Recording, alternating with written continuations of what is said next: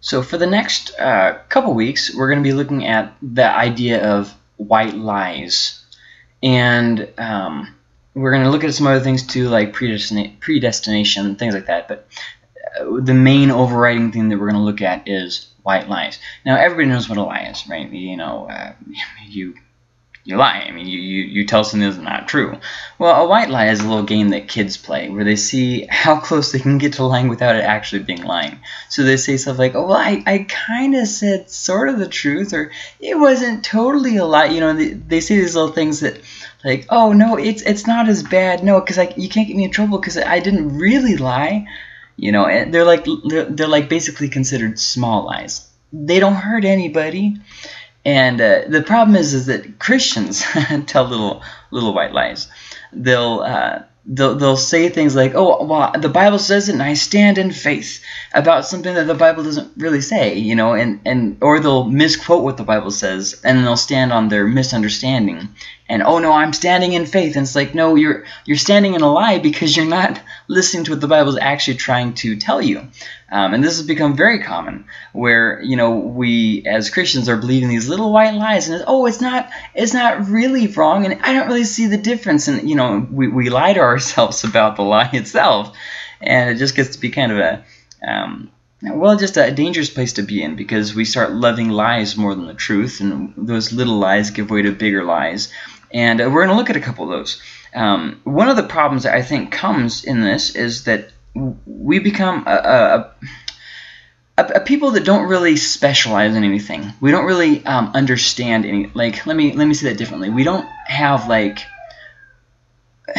none of us really know a field. So what we do is we search online, and we find a website or something that supports what we want to believe, and hey, it sounds legit too. And then we say something like, well, I researched it, and our 5 minutes of quote unquote researching it is more like just you looked to see if there was somebody online that agreed with your position, basically. You weren't going to find truth, to find answers. No, you were just going to see if there was something that is going to validate the view that you already wanted to believe. And so because we don't really, like, for instance, what I mean by we don't really specialize in anything is we, for instance, don't understand how archaeology works or how history works. We don't really understand the basics of it. But we search online and we find something that kind of justifies what we want to believe, and we're like, haha, see? And this is, I researched it, this is the answer. And it's like, well, very few things in history and archaeology are that open and closed. And that's kind of what I'm talking about, is you can find anything online to back up any view, any crazy thing you think of. There's actually a joke that is out and about with kids called the Rule 34 joke. And the idea is this, that if it exists, there's a porn of it. And the same is true for crazy theories too. If you can think up a crazy theory, it exists somewhere out there already. So you can find anything that supports, what you want to believe. It's very important that you maybe you don't have to necessarily specialize in every field, become a master at history, for instance. But there does need to be some basic groundwork where you understand how much you don't understand, and you understand what kind of criteria to look for.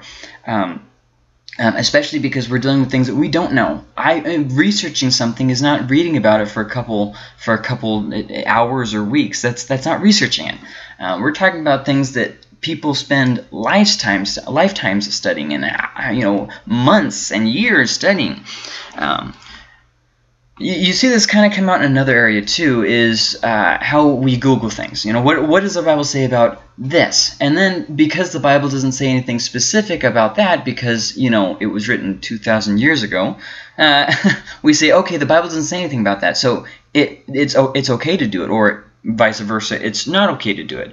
Well, you can't Google an answer like that. Sometimes there'll be an answer that you can only find through constant studying of the Bible, and so there's just a kind of a big gap there between what the Bible actually says and what we kind of want to believe. So now let's look at the first white lie that we're gonna consider, and it's said in a bunch of different ways. So these are just 3 different ways that it's oftentimes said. All things work out for good in the end. Or everything is going to be okay. or it'll work itself out. These are things that we tell people who are going through hard times, and we even mean it, like in a good way. We mean it in a way that will encourage them, in a way that will build them up, in a way that, okay, well, this will give them a little bit of hope, a little bit of relief from their pain. But the problem is it's a very, very shallow thing, because it's not totally true. And that's the problem, is surely we can find a way to encourage people without resorting to things that aren't really true. So let's look at this. While you're listening to this, just think about let's just say one or two really traumatic things that you've had to go through. These are really painful things. Things that even now you might still be going through, or you might still be dealing with the consequences of, just things that really made a big impact on your life in a negative way. Maybe like the death of a loved one, for instance, or something where you were blamed for something that you didn't do, or just something that was really world-changing for you. Think about those, just one or two of them, the first one or two that pop in your head, the most traumatic and painful things you've lived through. Now, I want you to ask the basic question: were they good? Were those things that happened in and of themselves good? Is it good to see a loved one die? Is it good to live with pain, or to see someone you love live with pain? Is it good to be blamed for something that you didn't do? And now follow that question up with this: did they magically work out? Did they just, oh, problem resolved? Well, if you've lived any amount of time, you know that no, they don't just magically work out. Oftentimes you have to adapt your life and deal with it as a constant factor. Like, for instance, when you lose a loved one, you have to deal with the fact that they're gone forever. There's no way that becomes okay. You might make peace with the problem. Yes, you might make peace with it, but that doesn't mean that it was a good thing. That doesn't mean that it magically worked out. So let's look at this white lie again, and just our own conscience and experience and just common sense. All things work out for good in the end? No, not necessarily. That's just not true. Everything is going to be okay. No, it's not always going to be okay. It'll work itself out. Whereas there are a lot of situations which, if you don't freak out and you just kind of weather the storm, they have a way of working themselves out. Not everything will work itself out. And I wonder how much of life is really works itself out versus there were people and God that was working it out. Maybe it's not accurate to say it'll work itself out so much as if people take the initiative, or God decides to, it works out. So let's look at really the inception of this, just terrible lie, white lie. It's not really a lie. It comes from Romans 8:28, and the part of the problem is because of the KJV. The KJV has made a lot of things tradition, and because of its age, people just kind of cave to it on the way it translates stuff. And even to the point of it just not really being accurate. So the ESV does the exact same thing as the KJV in this verse. So we're going to look at it, and I want you to pay attention to this, okay? And we know that for those who love God, all things work together for good. For those who are called according to His purpose. It just magically works together. And here's the KJV. And we know that all things work together for good to them that love God, to them who are called according to His purpose. So it kind of has a little bit of a qualifier, more clearly said in the KJV maybe, that, hey, everything's going to work out, but as so long as you love God. Okay.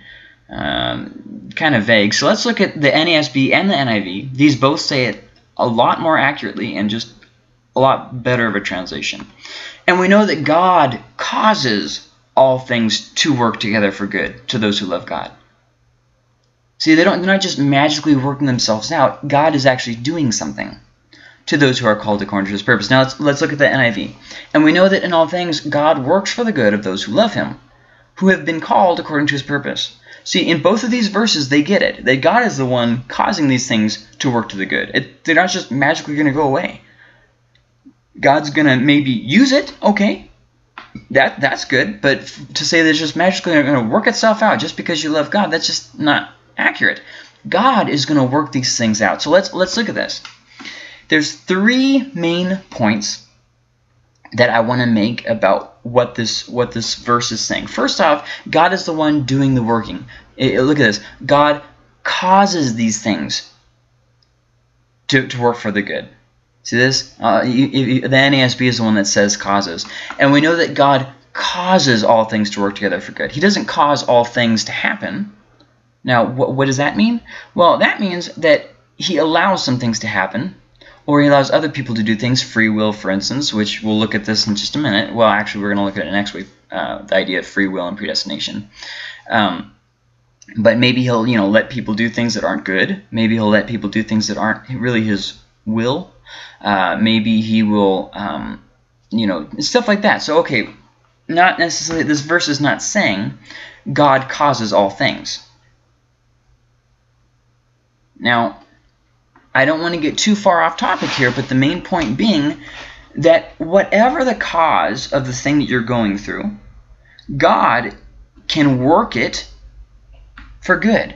So that's the first thing. God is the one doing the working. The second point that I want to point out from this passage is that this is not a promise for everyone in the whole world. Hey, it's just going to work itself out because of Romans 8:28. It clearly says, for the good of those who love him, who have been called according to his purpose. So this is kind of a back and forth, between God saving us and us being saved. Now, this really connects with Romans 8:29 and 30, which we're going to look at predestination next week. But this is just the basic idea that we know that God causes all things to work together for good to those who love God, to those who are called according to his purpose. So you can see there the NIV and the NASB are real similar. So those are the first two things I want to point out. God is the one that causes it to work to the good. It doesn't just magically work itself out. Second off, he does this for his people, not for everyone. This is not a promise for all people for all time. This is a promise for his people, that he's going to use these things for the good. So then that brings up the big question. Now, if you've gone through really heartbreaking situations, you know not everything is good. And you know that it doesn't just magically become good. So that brings us to the basic question. In the context of Romans 8:28, what is good? What is good? There are three ways that we typically describe good. The first off is it pleasurable? Is it something that I enjoy doing? The second way is it wealthy? Is it going to make me benefit in some way? The third way is, does it contribute to my health, to my longevity of life, to my satisfaction of life? So those are the three things that we typically give as a qualifier of something that's good. It either feels good, or it benefits me, or it makes me win in the long run somehow. So pleasure, wealth, and health. Those are the three ways that we typically call something good. But is that really accurate? Let's take a good example. Let's say I sell one of my children into the sex trade. Okay. Now I'm going to profit in a sense of wealth, riches, which one of the yammers brought up when I taught this lesson last night, that wealth isn't always money. And that's a very good point. That's a very good point. Well, will this help me, become more wealthy in the sense of friends or family? So, okay, all right. But with that being said, in this example, we'll stick with riches. Will I personally benefit as far as money by selling my child? Yes. My health, well, it would be a lot less stressful to only have to deal with myself than have to deal with other people. I mean, anybody knows this. Taking care of kids is a lot of work. So then, would it result in my pleasure? Well, I would have less time to spend on others and more time on me. See what I mean? Does that mean that thing is good, that it is good to sell my child? Do you see how this is a woefully inadequate idea of what is good? You can't base what is good off of whether you enjoy the experience or whether you profit from the experience. You can't narrow goodness to that. Maybe it is God. Maybe in fact it is God's desire and plan that you go through something that's unpleasurable, that you go through something that you end up poor, either in finances or in friends and family. Maybe it's God's planning that brought you to a place of not being in good health. How do you deal with that? What if God's idea of what is for my ultimate good is different than my idea of what's my temporary good? The world does not the world doesn't revolve around me, and God's plans don't revolve around my earthly experiences. Life isn't fair. God brings all of us to different places. Some of us have to deal with cancer. Some of us have to deal with burying a child. Some of us have to deal with losing a job, not having a place to live. These are just things in life that we have to go through. In this life, there will be troubles. That's something that God promises us. So then what does this possibly mean that He's working it to good? Well, the first thing that I want to, before I go to the final answer, that doesn't mean that all of a sudden the thing becomes good in and of itself. God has a way of taking a bad situation and using it for a good end, for a good purpose. Okay? Like, for instance, we could think of Corrie ten Boom, who went through very traumatic situations in World War II time frame, and then from that, she was able to do a lot of good, not only in her suffering before the concentration camp, but also in the concentration, then after the concentration camp. And so the thing is, what is good? Well, it can't be defined as what's pleasurable, what results in my wealth or health. So if we continue reading in Romans chapter 8, we see the bigger picture. For those God foreknew, He also predestined to be conformed to the image of His Son, that He might be the firstborn among many brothers and sisters. And those He predestined, He also called. Those He called, He also justified. Those He justified, He also glorified. We'll look at that next week, so don't really worry about that part. This is the part that I want you to get. The idea of what is good and the context of Romans chapter 8, verse 28 is it grows us into the image of Christ. It helps us to change. See, God foreknew, He knew who would be saved before we were ever born. And for those people who He knew were going to be saved, He predestined. What that means is He planned ahead before we ever got there for the situation to be for our benefit. Not that He caused the situation, but that He planned for it to benefit us. Okay, did you get that? He knew who would be saved. And that means that anything that you go through right now, God knew that you were going to go through. It's not a surprise to God. That means that everything that you go through, it didn't catch God by surprise, that He can use literally anything to help you grow in character. It didn't catch Him by surprise. He knew what was coming. Now, I don't know about you, but that's a very comforting thought. That no matter how I feel that God can use this tragedy, my greatest tragedy, He can use to help me grow in character. And ultimately, that's better than being in constant pleasure, in constant wealth, or in constant health.